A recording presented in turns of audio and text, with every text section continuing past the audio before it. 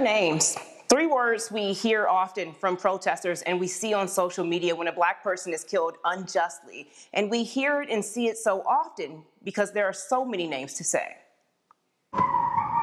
Metro Police, stop! Stop!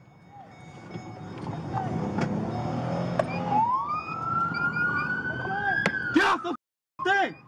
This is body camera video from Las Vegas Metro Police from September 2019. You can hear officers tell a man on a bicycle to stop. They put their police sirens on, get out the car, and chase him on foot.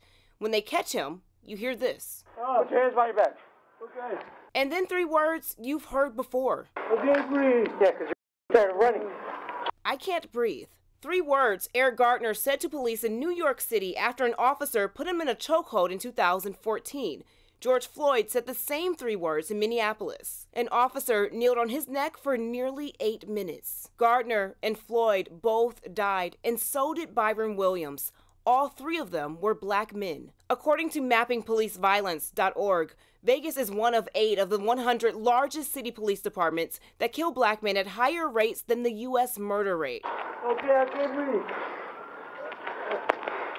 I can't breathe.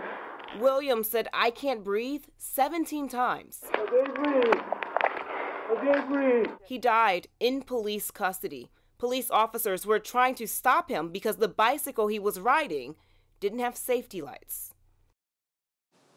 Now, medical was called to the scene, but by the time they saw Byron Williams, he was already unresponsive. The coroner's office there ruled his death a homicide.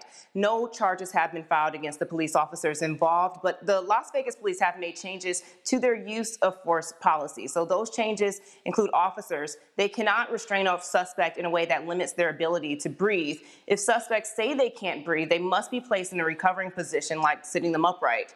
And officers must call for medical assistance immediately.